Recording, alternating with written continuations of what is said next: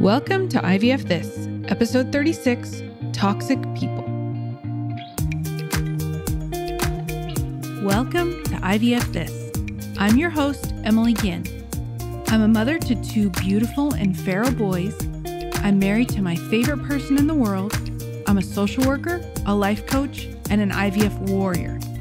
I'm here to teach you how to manage your mind and emotions during your IVF journey, to break free from anxiety and regain control of your life, even in the midst of infertility. I'm going to teach you to say IVF this to how we think about, talk about, and experience infertility. Let's go. Hello, my friends. So excited to talk to you about this topic because it is something that I coach on regularly, but I also see it a lot on the infertility and IVF forums. Now, before I do, I want to take a quick moment to remind everyone that I have a free mini class that I offer. It's called 3 Steps to Managing Your Anxiety. It's a 15-minute video that you can get instant access to from my website, www.ivfthiscoaching.com. On the homepage, about halfway down, is the section where you can add your email and name, and the video link is emailed to you. This is the framework that I use all the time with my clients. This is how I teach you to change your relationship with anxiety. Now, why do I say it like that? Some of you might be asking. Also thinking, I don't want to change my relationship with it, Em. I want to get rid of the damn feeling. Look, the reason that I say change your relationship is because you cannot get rid of anxiety completely. It is a primal emotion that has kept us alive and safe throughout the entirety of our evolution. It is a necessary emotion.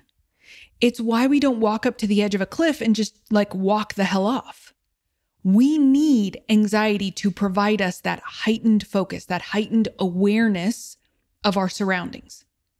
When we change our relationship with anxiety, then it no longer controls us. So many of us walk around with this feeling of being at anxiety's mercy, like we don't have control over our own body. But that's not necessarily anxiety. More often than not, it's our resistance to anxiety that creates that overwhelming experience. Now, I'm not suggesting that anxiety feels awesome in our bodies. No. It is quite uncomfortable. I am experiencing anxiety as I write and record this episode with our transfer coming up. In fact, the day this episode is released, because I record a couple of weeks in advance, mostly, the day this is released, hubby and I will be at our amazing clinic for fertility, transferring our very last embryo for our very last cycle. I have lots of thoughts about this transfer, and I'm doing a lot of self-coaching around it. Like what it would mean if it fails, what it would mean if we achieve a pregnancy, what it would be like to be pregnant again, what it would be like to mourn another transfer and the end of this kind of family building phase of our lives. The anxiety is real, y'all. Oh my. If you didn't already know I was from Texas, that probably just sealed the deal for you. Anyway, a big part of my self-coaching process is allowing for that anxiety. Processing it, allowing for it to be there, even though it is uncomfortable as hell. I remind myself that feeling anxiety is not a problem. I don't have to shame myself for anxiety.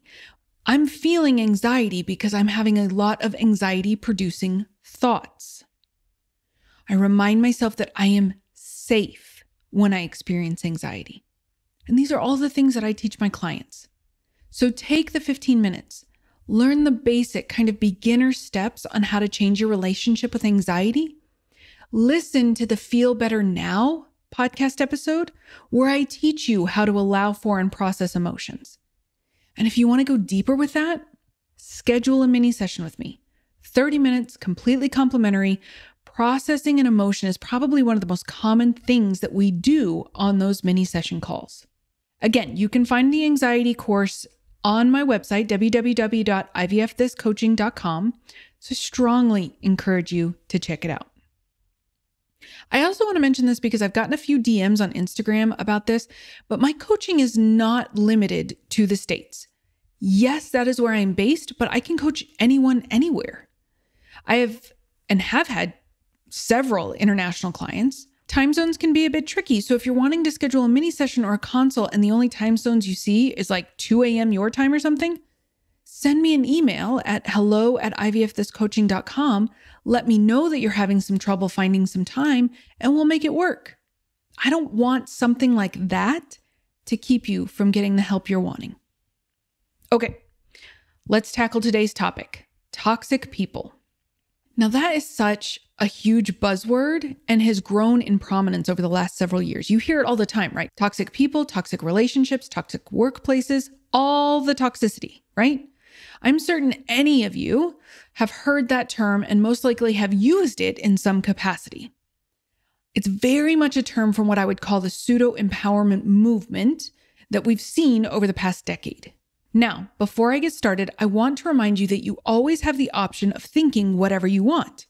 It is your life and your brain. My job is kind of twofold for this podcast. Number one, it's to help educate you as to why your brain does certain things. Oftentimes, because we are never taught about feelings and thoughts, we tend to turn those things against ourselves and we villainize our brain and our thoughts and our feelings when really our brain is doing exactly what it was designed to do. So I believe that creating awareness around these things is one of my primary responsibilities within this community. Number two, it is to give you a different way to think about things that many of us have just accepted because it's our culture and social messaging. So in this episode, I hope I'm going to do both. What sparked this episode was several people that I have interacted with over the last several weeks and their conversations about the toxic people in their lives. One person talked about how her sister-in-law is toxic because of some of the things that she has said and done to her. Things around comments about infertility, having children, etc. And then there have been some behaviors around leaving her out, the person that I'm talking to, out of things, talking to other people about that couple's infertility struggles behind their backs, her sister-in-law announcing her pregnancy when the family was out celebrating my client's wedding anniversary while knowing that they were about to start IVF. Another example from a recent mini session I had was from a workplace and how coworkers would make what my client perceived as snide comments about doing IVF. This coworker is a devout Catholic, and the official position of the church is that they do not approve of really any assistive reproductive technology that interferes with the physical act of sex between man and wife to procreate. Now, it's one of the viewpoints of the church. There are a few others, but that's the most pertinent to this conversation. My client's perception of this continued interaction was that this person was toxic and the workplace was also toxic. Those are just a few examples because I don't want to belabor the point, but I'm certain that there are numerous examples both within the context of infertility and just in everyday life that we've all experienced. The scenario isn't what is important. However, it's everything that is happening in your brain. So firstly, I'm going to go ahead and burst the collective bubble in that there is no toxic people. People cannot be toxic. Toxins are defined as a poison or venom, and people are not poisonous or venomous. People cannot be toxic. Unless they're radiating poison, they cannot be toxic. Now, I've had many people argue with me about this, which is totally fine. I love it. People have said, yeah, but have you ever been around someone that just makes you feel terrible? Like they get on you and now you feel whatever, XYZ. Firstly, I say, yeah, I know what that feels like. But no, ever since I found coaching, I don't believe that. When you believe that someone can impact you, that someone is toxic, then you have handed all of your power over to them. You've handed over your emotional and mental wellness to that individual. I don't ever want someone else to have more power over me than I have over myself. It's like being around a poisonous spider. You can be in that spider's presence and not get poisoned. The spider would have to bite you for you to be poisoned. So unless that person is actually injecting you with poison, then their presence is not toxic. Again, I think so much of this goes back to the pseudo-empowerment movement that we've seen, that we have this messaging that people or situations can be toxic, which based on the fact that we're not taught about our thoughts and feelings, which makes sense as to why this BS is so believable, right? We're not taught that we are in charge of our thoughts and feelings.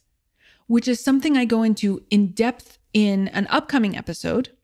So it makes sense why this idea of toxic people and situations has been so readily accepted. So if we don't have toxic people, like if there is no toxic person or toxic situation, then what do we have?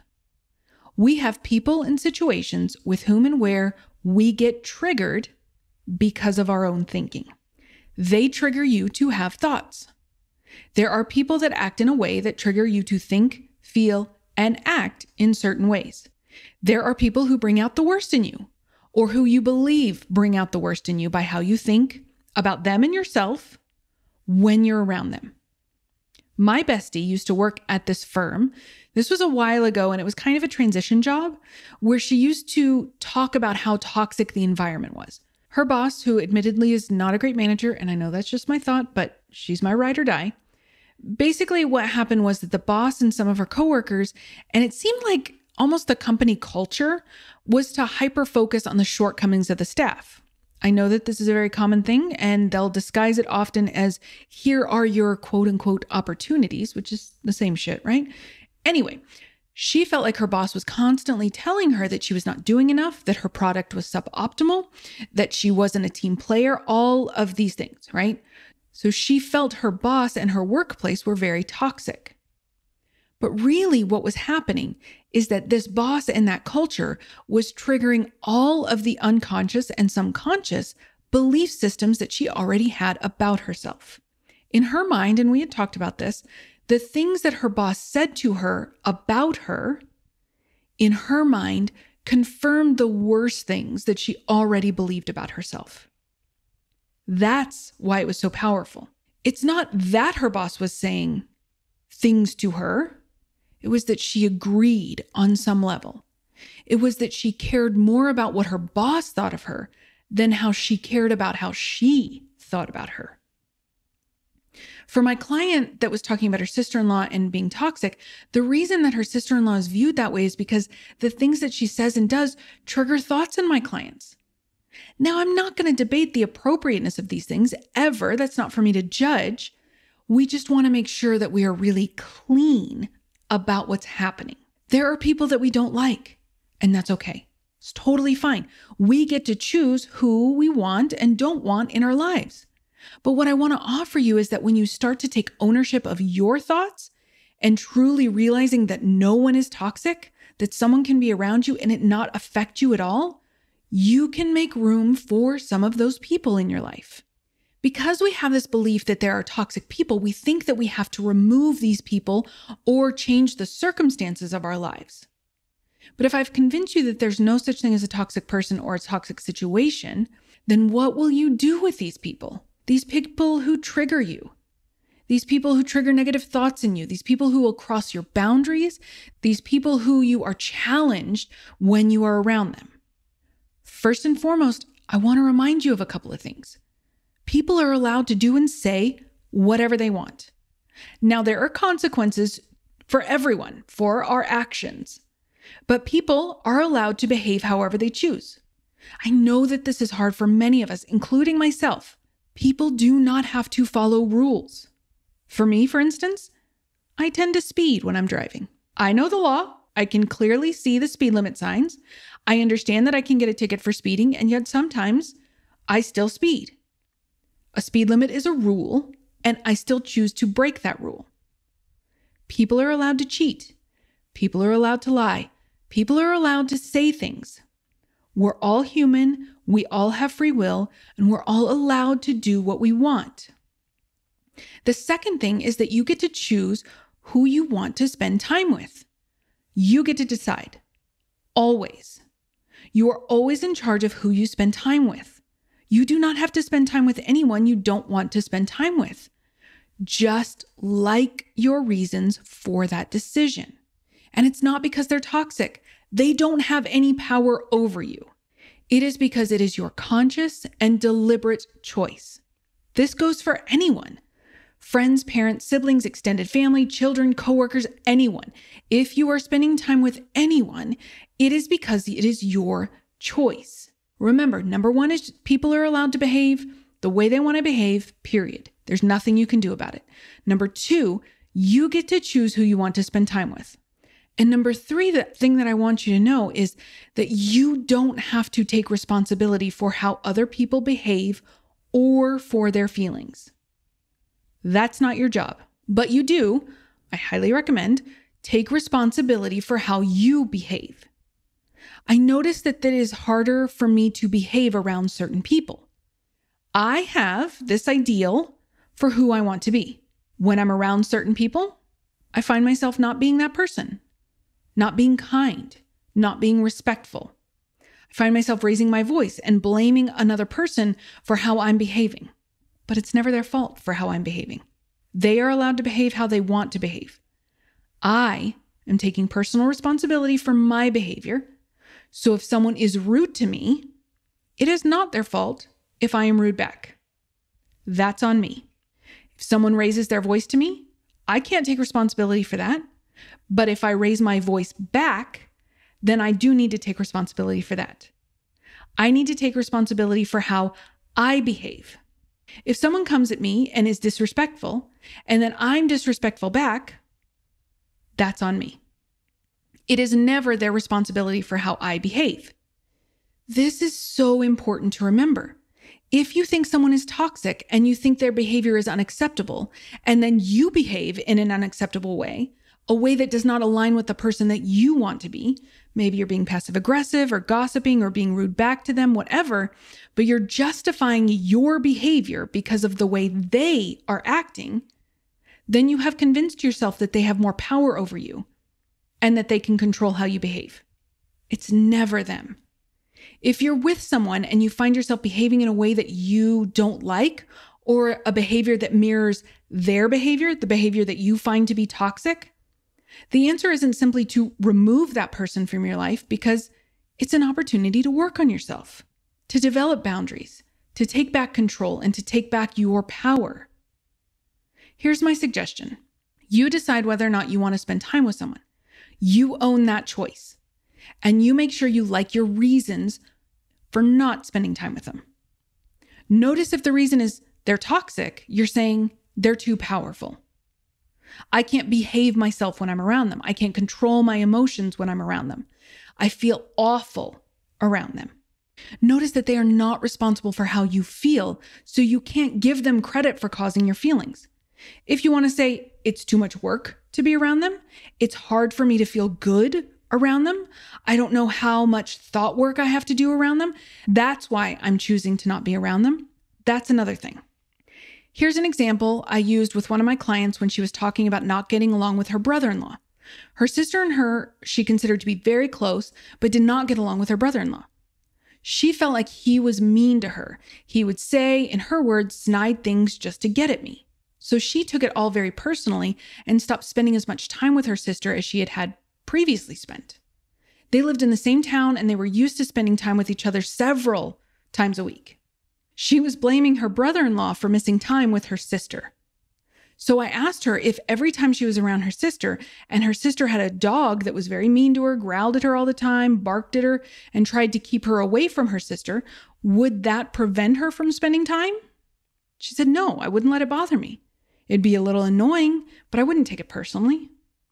Now, I'm not comparing her brother-in-law to a dog, but rather drawing a parallel that the dog behaves the way they behave. People behave the way they behave. Everyone and everything is allowed to behave the way they behave. This was really powerful for her because she was blaming her brother-in-law for not getting to spend time with her sister because she was making him responsible for her feelings. And she did not like that reason. Ultimately, she could still decide that she doesn't want to spend time with her sister because it requires her to do a lot of conscious thought work around her relationship with her brother-in-law, and she might like that reason. For me, when I'm going to spend time with someone that I know historically might trigger me to having negative thoughts, first, I own that it's my own thinking that is creating that emotion, right? The think, feel, do cycle I talk about. Then I do my work before, during, and after I spend time with them. That does not mean that I don't get annoyed or something. Absolutely not. I still experience all of the same emotions, but I don't give that person that credit. This isn't a group project. It's just me. I am in charge of what I think, feel, and do always. No one is powerful enough to create a thought or feeling within me. Don't ever let anyone have that kind of power over you. If you need some help with this, maybe there's a really challenging relationship in your life that you think we could work on, book a mini session with me and we can start working on it right away. Okay, this is what I have for you today, my friends. Have a beautiful week, and I'll talk to you soon. Thank you for listening to this week's episode of IVF This. If you like what you've heard, click subscribe and follow to make sure you don't miss an episode. And if you want to learn more, head over to www.ivfthiscoaching.com to learn how to work together.